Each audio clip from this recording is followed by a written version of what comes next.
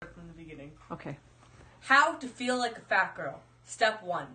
Look in the mirror and know that you are supposed to hate what you see. Learn to listen to society. You should diet. Have you tried it? Strive to be skinny. Double chins are not pretty. Step 2. Learn to hate yourself. It is easier to starve myself than live with the fact that I am not perfect, that I could never be perfect. Not with rolls instead of bell curves, and being fat is a learning curve, and the first lesson you are taught is that you are not enough, that they never tell you that weight loss is tough. Step 3. Laugh when a boy calls you beautiful. Hold your breath. Wait for the punchline. I used to live in the breath. I would let it burn in my chest, my heart would beat louder in my ears, and I would pray hoping that steady thump would drown out the inevitable. I could not be beautiful, I could not be pretty. My body would never be a canvas on which royalty was painted. I was paper, crumpled and torn, erased and worn, recycled. I would always be recycled because I was not worth keeping. Step 4.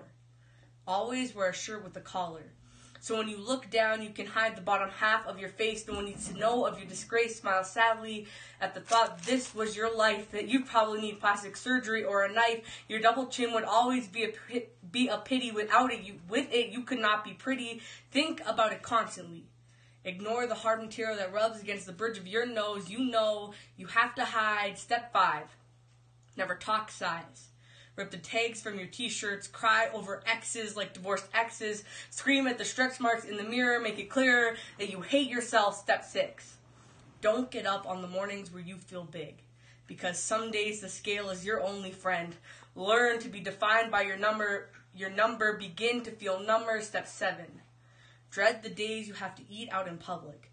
Worry about the judgment. Eat salad while your friends eat fast food. Call it a bad mood. Die a little on the inside. Never eat french fries or anything deep fried. Only ever eat half your meal.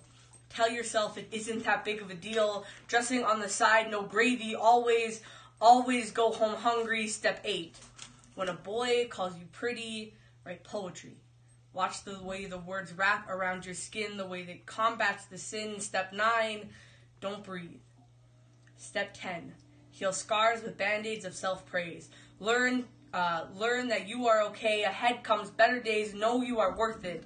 That the scale measures pounds, not worth. Your body isn't the earth. You don't need to carry the weight of it on your shoulders. You are a soldier. Feel beautiful. When a boy calls you beautiful, enjoy it. Believe in the words. Hold them close to your curves, because you can never be a punchline. Because I am no punchline.